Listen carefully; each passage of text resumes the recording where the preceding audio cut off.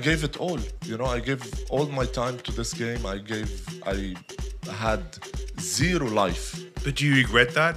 Social districts, this is social radio, social talks, everything about getting personal with icons, and not just that, man. I think we're blessed today. If you're born in the '80s, you've heard about this guy. You've watched him grow. I have. I think you've been an inspiration for me and a lot of people. Like, it's not just me. It's like my family, my friends, and everyone that you'd come across. Fadi El Khatib. Like, it's an honor. Like, it's weird seeing you being raised at home and sitting every single Sunday and watching the games and watching you with the family. I don't just see you as an icon. Like, you are someone who used to get everyone together, the neighbors, كل الجيران, الأصحاب, and like put everyone together in that one room and watch and be proud of something. I think, man, wow, it's goosebumps. Habibi, thank you, thank you. Well, this is part of what we do in life. You know, it's not only about playing a game and that's it. It's about letting people enjoy what we're doing. Definitely the victories and the trophies and that we've done to the country and, you know, regionally, worldwide, in Asian cups and the world champions and championship and then the Arab championship. It's an honor to be representing my country, representing the teams I played with, representing my country and playing in Europe and in the world. So the big part of it is letting people enjoy the victories, the trophies, and all the achievements that we've done.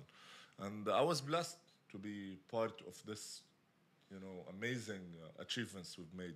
It was I think it was like you say, it was more than sports. It was because even as far as I can remember, like if you played basketball or if you didn't play basketball, if you were into sports or if you weren't into sports, so regardless of what you did in life, you followed this like a series, you followed this like a movie. It was, I don't know how, I until today I don't understand how connected we were when you guys were the role models. You in particular, I feel that things have changed right now. I feel that era has, you know, sadly enough, had faded away. I don't even know why and how and I'll tell you one of the reasons, because back then in the days, you know, late 90s, if you want to talk about when we made all the achievements, the country was suffering before that from war and from, you know, the everything that happened. It's happening now again. True.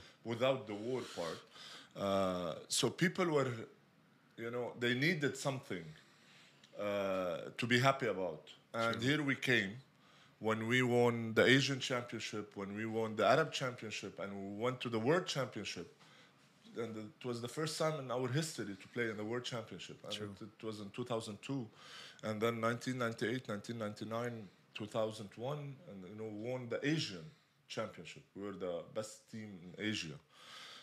Coming from a small country, coming out from a war, showing our ability, showing our ambitions, showing our hunger to do something good for our country. And, you know, that's why people were around us.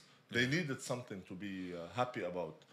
And thanks God it came basketball. And, you know, that era was probably for 1998 till 2010. It was the basketball thing in Lebanon. Still ongoing, but definitely everything changed. True. In Lebanon. A lot of politics got involved. It is. It's true. So politics is involved in teams. So there was the political parties sponsoring teams. Wow. And that was the huge mistake that happened in sports. When you're a political party and you want to bring people, you know, more for this specific political party to benefit out from Sports, the elections, and that was their marketing tool. Wow. Because basketball is huge. Everyone was involved in basketball, fans, and It was an every addiction. single It person. was an Yeah. addiction. In the 90s, it was an Exactly. addiction. And then it started to slow down and it That's went why. down, and things happened, went into the bad direction, a different direction than when we started. It started with Lebanon Yeah. and the team of Sajas winning Yes. the champ. Everybody were around Sajas and cheering for Sajas. I remember a road from our stadium when we won Asian Championship, going to Ashrafieh. It takes maximum 25 minutes by True. car. It took us 9 hours to reach Wow. to celebrate in Ashrafieh because the road was they were closed. People on ground. You have more than 1 million person on the streets celebrating, dancing, champagnes. They went crazy. It wasn't religious. It wasn't political. It was real. wasn't- It was yeah, real. It was real. It was super real, and they were happy. And coming out from a war, and directly go in and win the Asian Championship, and you're the Asian champions. That's huge. True. So that was the difference between back then and now. Yeah. That's crazy, man. You see, I've heard so many rumors about politics getting involved in sports, and then some people tell you, but not really, but yes, but not really, but indirectly, and just hearing you say that makes it just more But it's concrete. the the thing is that the country itself, we know politics, is involved in Lebanon since ages. True. But lately, for the past say 10 years, the politics are destroying the country. And I was offered to be the Minister of Sports for the past probably Oh wow. And 8 years, and I refused because I've never wanted to put my name into corruption, into True. politics, and definitely I love politics, but the good politics. I love to bring my knowledge, my experience, my management experience into the Ministry of Sports and uplift it and start developing sports in Lebanon. But at the end of the day, this is not my goal. This is not where I belong, to be a minister and that's it.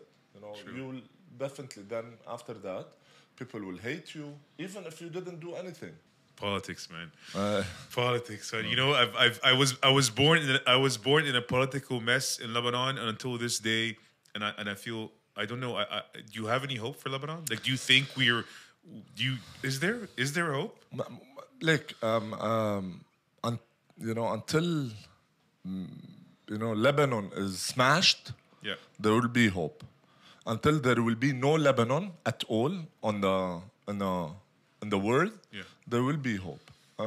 Because Lebanese people are full of hope, and that's the main identity Yes, that's true. of the Lebanese people: hope, life, enjoy, being happy. Even with the pandemic that's happening in Lebanon now, you see people going out, enjoying. Even with the financial crisis that they are facing in Lebanon, people are living their lives, happily, and that's a hope. But in the same time, I think the main reason that we reached this point is the people in Lebanon. They backed up the political parties. They backed up the politicians. They were involved in rising them. True. And now they're in a phase that they're doubting their. They're paying the price. I think we're all paying the price. Definitely. And I think even me being raised in Lebanon, I think we were always brought up in a way that we had to look up to someone. Yeah. That's why even when basketball came, it's like we ignored everything else and we focused on that. And before that, we were focusing on other leaders or other people. Like some, it's very, very weird. But my question to you is. My first question to you was supposed to be, why basketball? Like, how did you decide, and why did you say this is what I want to do, and this is what I want to focus on? I was super young. Okay. I was playing football, and at the same time, I was playing basketball a little bit, but my passion was football. Until I grabbed a ball, and I went to the court, and there where I found, you know, my blood belongs to this, Wow. my life belongs to this thing. And it took me exactly, Jack, 2 minutes to know everything about basketball, to know how to That's shoot, to crazy. know how to, you know, it's It was in you. in me, yeah. And there where I definitely shifted everything in my life to basketball. I was super dedicated, committed, disciplined to this game. I ignored everything in life just to be this, you know, great basketball player that came out of Lebanon. And I gave it all. You know, I gave all my time to this game. I had zero life. But do you regret that? Never.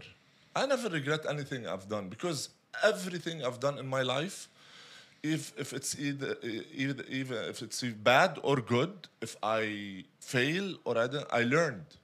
That's the good thing. You cannot doubt things that you've done bad in your life because when you do it, you have to do it.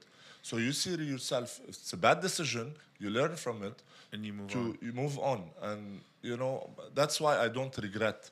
But I had zero life, no life, no nightlives, no traveling. At the later stage, I'm telling you, I'm not telling you at the age of 20s. I'm telling you at 30s, and because I was super committed to the national team in the summer, True. and in the winter I was super committed to my teams. So my focus was all about basketball and how I develop myself, how I challenge myself, how I keep on improving, and you know, being this role model to the New young generation. Yeah. generation. And there, you know, I'm getting the, you know, the prize now. Because out of all this, I learned a lot of things in my life. I played in Europe, played in China, played in States, played in the Arab world, played in Lebanon. So I've picked many things.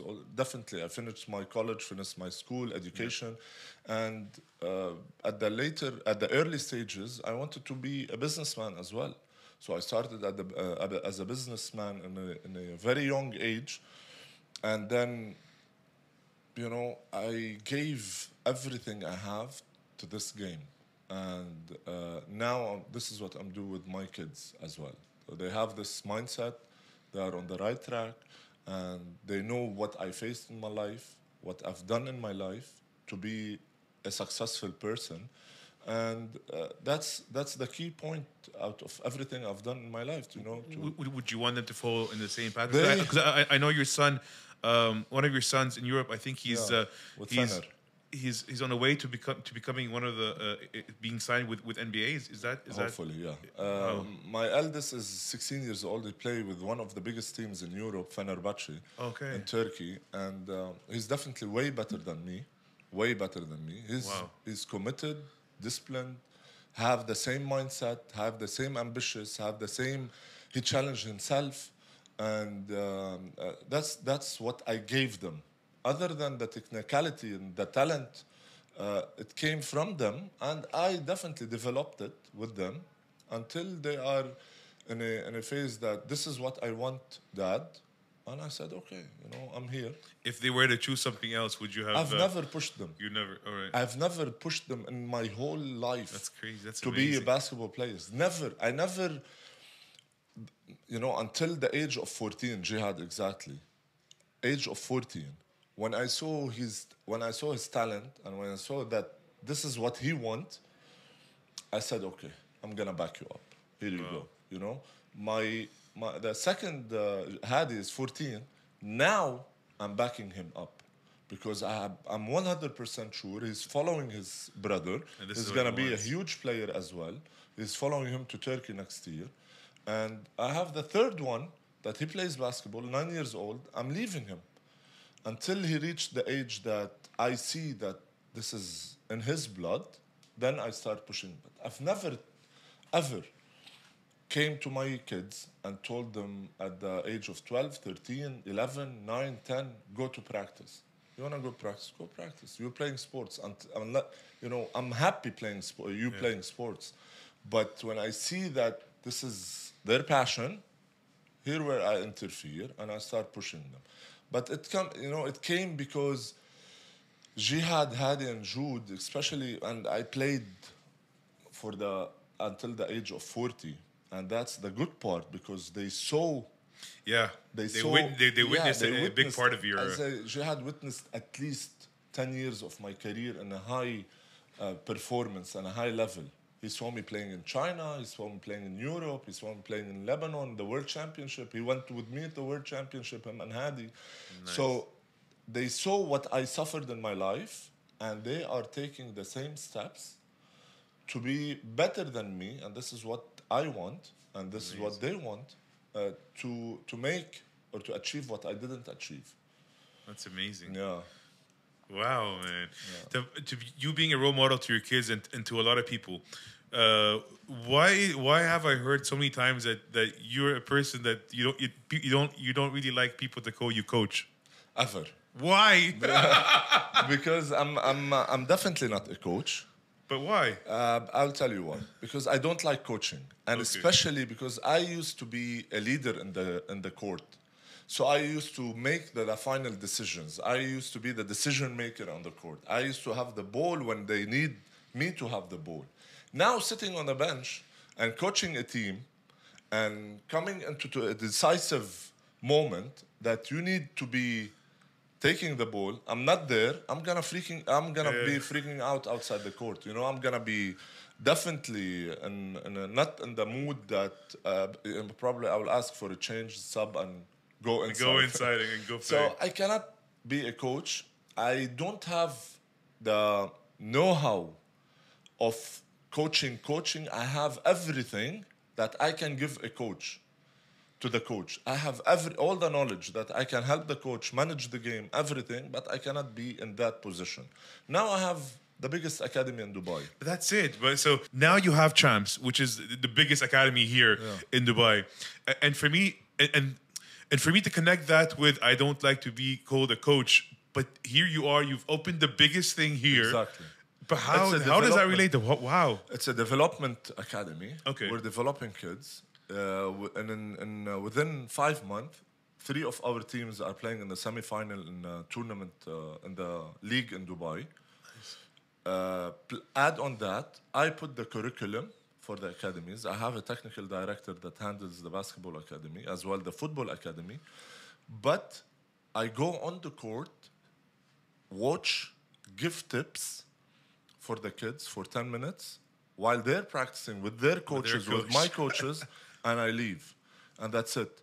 To be on ground, fully dedicated to be a coach, I can't. This is not my passion. My passion is to be a businessman, to handle my business, to open opportunities, to help kids reach their goals, and all of that in terms of sports.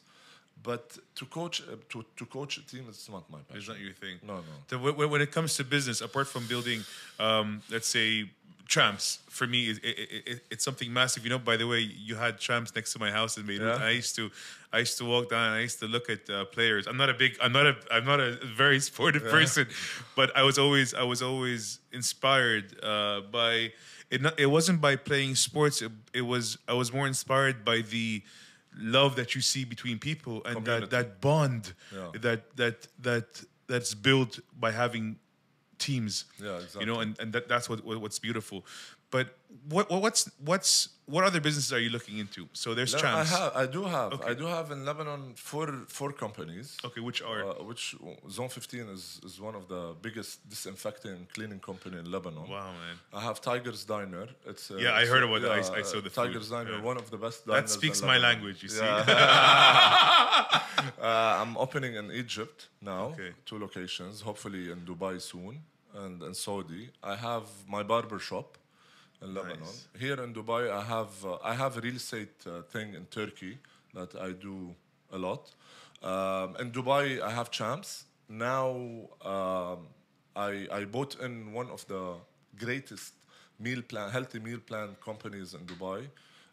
We're gonna announce it with the Chef Layla. Chef is the biggest chef in the region. Okay. We bought in a great healthy meal plan think it would work for me. company. Indeed, I've tried a few things, man. No. This thing is totally different, another level. I wouldn't put my name With something that amazing. And with that, in the same company, we're opening healthy bars inside gyms under this company. So this is my next thing I'm working on now. So part of it in F&B industry, part of it in the commercial part that there is related to cleaning and disinfecting and stuff, and definitely sports. So I think everything is going towards a healthier lifestyle. Yeah. So this is what direction you've taken. If your kids were to go to bars or later on drink or party until 3, 4 o'clock in the morning, is that something you would be like, no? Yeah, definitely. They wouldn't do it. It's not in there. It's not in they're there. that dedicated to basketball, and they know that this goes against this. Going partying and going out, that's fine. Occasionally, not making regularly. it a habit. Yeah, they know that I've never went into this lifestyle. I've never been into clubs or even at my age now, but because it was my culture, it was my lifestyle. I cannot fit there now. I go definitely dinners, pubs. You feel like if you were to go to a club, you would feel out of place. Yeah, I wouldn't feel myself. I wouldn't feel that. I don't drink. I enjoy music. I enjoy pubs, nice dinners in a pub. But like clubbing, this is not where I see myself in. Jihad lives alone in Turkey. He's by himself. He's 16 years old. Man, he's more dedicated than my early ages. Wow. Man. He's super dedicated. He's committed. His friends once invited him to their houses. He saw something that he didn't like. He saw them drinking beer, smoking at the age of 18, 19, because he plays with the under 20 team. Okay. So the second team after the Division 1 team. So he said, this is my last time I'm going to this place. So there, I knew that, Jihad is that committed. He came and he told me. That's the first great sign. Man, that's Second sign, he stepped out from this life and he said, I'm coming here to go to school and play basketball. And it's harder for him now because in his age is different from your age, because and this time right now with technology, with Instagram, with Facebook, with all of it, there's so much temptation that comes your way. So the dedication has to be so much stronger. You have to be so much more dedicated, because I think before we didn't used to see. Exactly. Now it's there, and you have access to everything. Exactly. Anywhere you are in the world. That's where we come as parents. That's where we tell our kids that the social media hurts more than you have to benefit from social media in a way that you spread awareness. That's my social media. It's all about spreading awareness. It's all about showing my family, my life with my family, showing how I'm dedicated to my family, how I'm dedicated to my work, my businesses, how I'm dedicating to sports at the age of 44, and you're that fit, and you're that committed to sports, and you're working out daily, and you can, be a great fit as an image for yourself and for the people at later, at the age of 50, and so that's my social media is all about this, and they understand this, and this is where they want. Jihad doesn't post any post about a video playing a game or anything. Probably a picture, with a ball. He doesn't want to, show. Yeah, I'm playing in Turkey. I'm playing in Europe. I'm playing this. Why not? I think he's aware that it's not the age now that he needs to do this. He needs to reach somewhere to start showing people and spreading the awareness and telling people about his story. At this age, he didn't reach anything yet. He didn't did any achievement yet. So sometimes it hurts. It will get fire back on you when you are showing off on Oh, social and media. I got You exactly know what you're saying. that, and he's aware, and he knew that this is where I didn't. That's what I didn't do in my life, and he want to take the So same work direction. work in silence, and then once you Exactly. When you achieve and you're successful person and you are on the top teams and you're playing and you're in Euro League and or NBA, now okay, you're there. You can spread awareness, tell people that you started from here, you suffered living away from your family for years to achieve your goal and achieve your dream, and now you can do this. So talking about the NBA, I've heard obviously back in the back in the days you had an offer Clippers, yeah. to to join. Well, Why? it's a sad story because after the World Championship that we played in 2002, and the what I've done in this World Championship was amazing because I was ranked the fifth in the world in scoring. I was ranked the first in crazy. steal, and I got offered from Sacramento wanted me. Okay. And then the team I was playing, I don't want to name the team because it's my favorite team. The team I was playing for, some people on the team, they did the right click to stop me going there. And I was in a contract with that team. And before I leave to States, they literally told me, when you enter the NBA, we're going to be the first people watching you there. So when people were it was known that Sacramento wanted me. They had a call with them. They sent my contract to them that he's under contract. We're not gonna release them. So I had a call with the president, and he told me, "Don't worry, go ahead." Then Clippers came in, and I was in the vet camp, and I was all in. And the same thing happened again, and they said, we cannot sign you before you have your release, and they refused to give me my release, and then it stopped there. Wow. Yeah, but listen, Are you? Yeah. How do you take that though? a lot of people say that, yeah, it's bad, but you never know. This happened in my life, and I created an amazing family. I'm super proud of what I've done in Lebanon and to Lebanon and in the region. Probably if I was there, I wouldn't have done this. I wouldn't have my family. I wouldn't have all the directions that I've taken. So that's a sign from God. Yes, okay, you didn't go to the NBA. Hopefully, my kids will do it. They will achieve what I didn't achieve. I've done everything besides NBA. So, I'm happy. I'm happy with my life. I'm happy with my family. I'm happy in my business. So that's what it's all about. Do you still get in touch with people that you've worked with in the past, like Yeah. your team players, and Definitely. there's no Yeah. bad blood, everything No, is no, no, good. no. There will be always, There's always something. when you're in that position, there is jealousy. There is both good jealousy and a bad jealousy. Good jealousy that they want to be like you and they support you. Bad jealousy that they want to hurt you. So I have both, and that's fine. I live with that. That's part of our life. It's part of life. Yeah, It's true. and I understand them. Even the people that did try to hurt me, I'm good on good terms with them until today.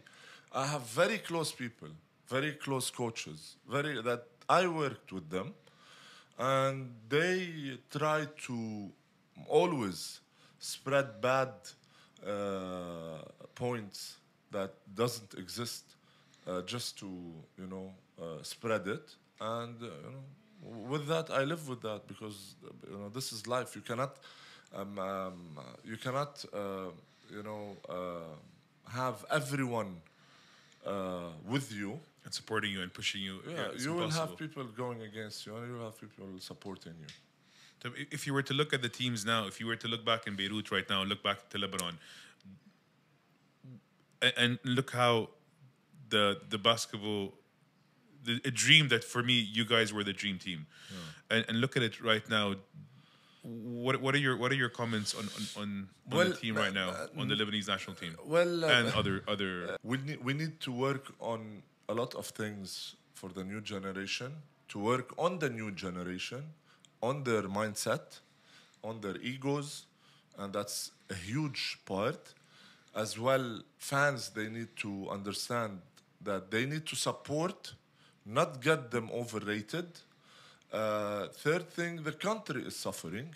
We need to have, you know, Lebanon back on tracks for them to be able to. Because now, Jack, if I'm an athlete or I'm a basketball player, if I'm gaining this much from basketball and I have to dedicate my life to it, but at the same time I have my degree, I have my certification, I can go outside, work with it, with a better income. True. So why I hurt my life for 10 years and then I cannot find a job while the income cannot, you know. That's so true. Yeah, so there is the gap happening. So what would you advise? So right now, people in Lebanon who this is their passion, this is what they want to do, they want to follow your footsteps.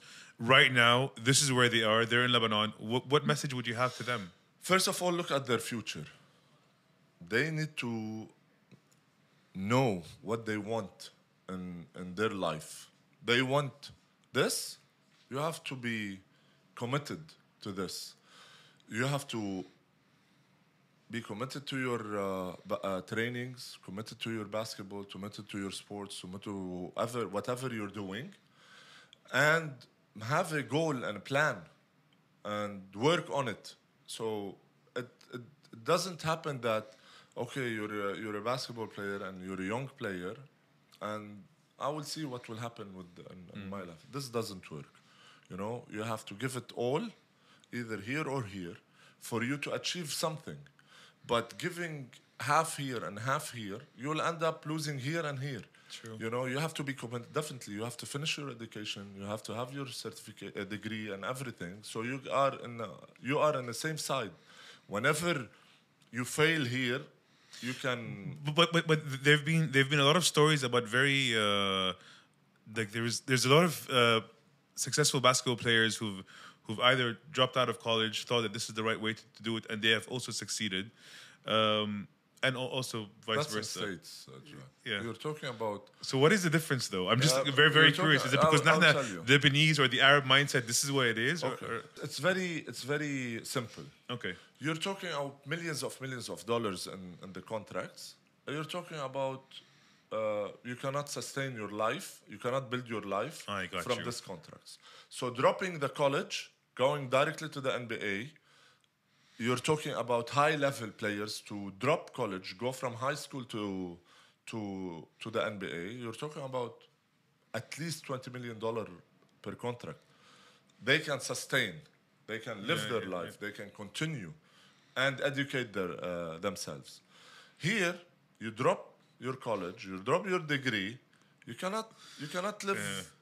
I mean, a year ahead. Sadly, even with your degree, you can barely do anything now. So there's a huge difference. You have to have it. I'm pushing my kids to finish their degree while they're playing basketball, and whatever it is, online, going to college, but they need to have their degree, and then continue their life with the basketball. All right, and have you, when you were starting your career, is there anyone specifically that you used to look up to as Jordan. Michael Jordan? Yeah, that's crazy. Definitely, Man. he used to be my mentor. I practiced with him for 2 months. Wow. He spoke about me in New York Times when I was with him in 2003. Wow. He's my mentor. He's the guy that I loved basketball. And if there's one thing that he taught you, what would that be? So mental toughness. Man, he's in another word. Wow. We're talking about mental toughness, how mentally tough he is. Another word.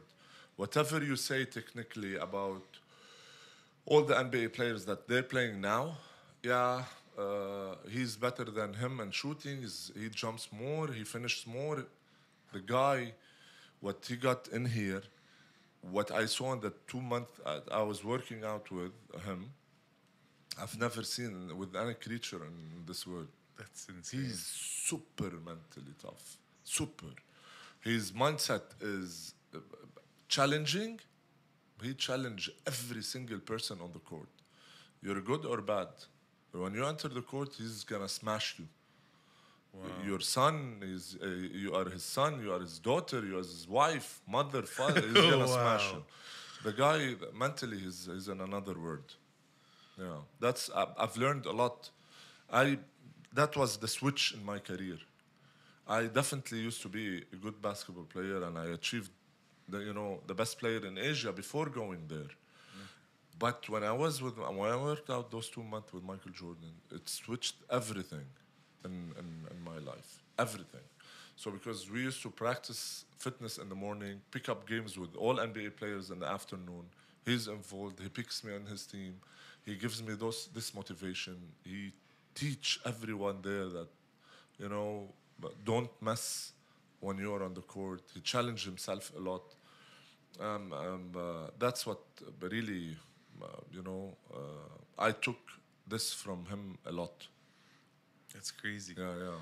That's insane. And you do you what? Do you show your kids previous games? Yeah, they watch. From Jordan.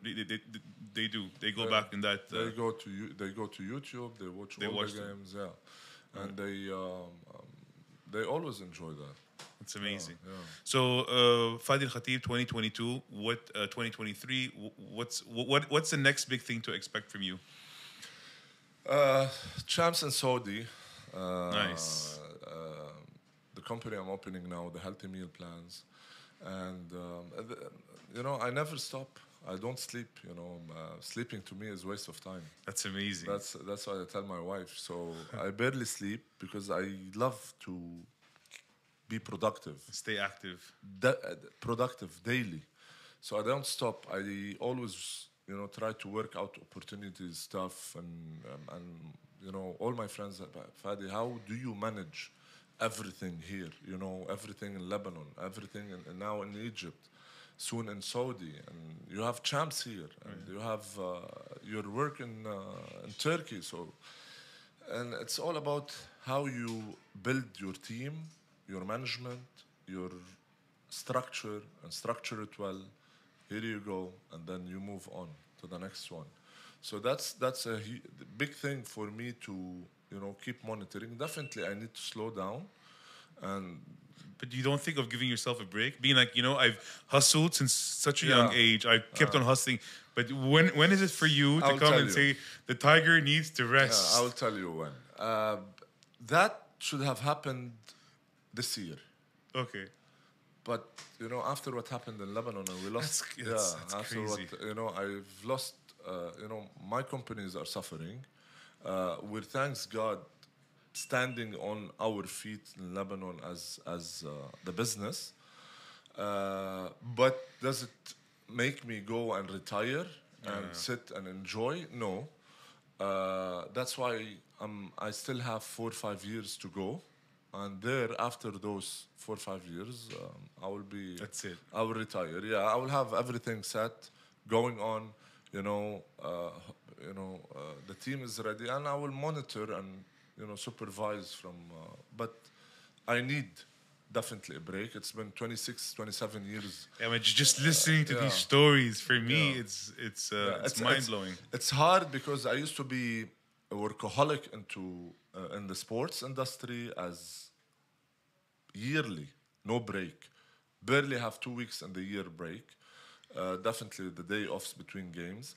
But in general, the first time we went, me and my wife, on a trip by ourselves, it was after having 3 kids. Wow. Yeah, and it wasn't to Dubai. The second one, because I'm part of the FIBA technical committee. I had I had a meeting in Geneva in the headquarters. As the. So you committee. turned that into a trip. Yeah, she came with me. We had 2 days as a meetings, and then I expanded it for 4 more days, and that's it. And it's hard, it's Yeah, hard it on, is. on Hannah. It's very challenging. But she accepted, she enjoyed. Which is because, amazing. Yeah. Because we were, she was 13, I was 15 when we start, talking to each other. So we were, and she saw everything, and she saw the time that I switched to be a professional basketball player, She grew up with me. She was with me all the time, and she understands this. Although she's definitely, she tells me, for me, I'm fine. I'm happy we have, this family, and you're always with us because I try to give my full time to my family. No outings, no friends, definitely couples that she needs to go with me when we're going out, so I don't miss the opportunity. Stay with my kids as much as I want on a daily basis. And she tell me, you need the break, not me. So she understands this, and there is a time for, hopefully, if God gives us more time, more life, we're gonna enjoy later on. Oh, I'm sure you will, man. I think everything is gonna pay off.